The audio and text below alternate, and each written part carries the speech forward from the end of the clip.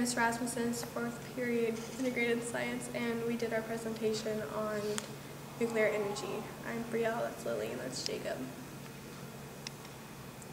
Okay, nuclear energy is one of the many sources of energy that you can replace fossil fuels with. To start off, it's much less dangerous because very few mines are required to use it. At the power plants, it's less dangerous because it has more safeguards than fossil fuel plants. Also, if an accident were to occur, the miners would have a much longer period of time to handle the situation. I did. Okay.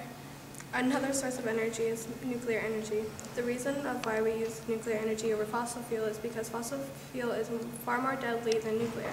We also use nuclear because it can be used in about any energy type of function. Also, it is non-renewable energy source. So that is why we use nuclear energy over fossil fuel. One source of energy is nuclear. Why nuclear energy is better than fossil fuel? Because nuclear energy has been renewed attention as alternative form of energy. Nuclear energy is way safer than fossil fuel.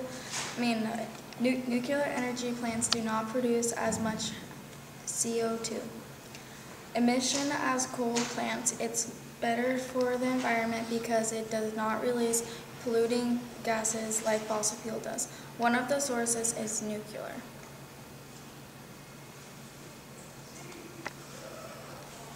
Wait, you're supposed to change it. Why is nuclear a pros of alternate energy of source? Heating a working fuel such as water, mechanical work of generating electricity or propulsion.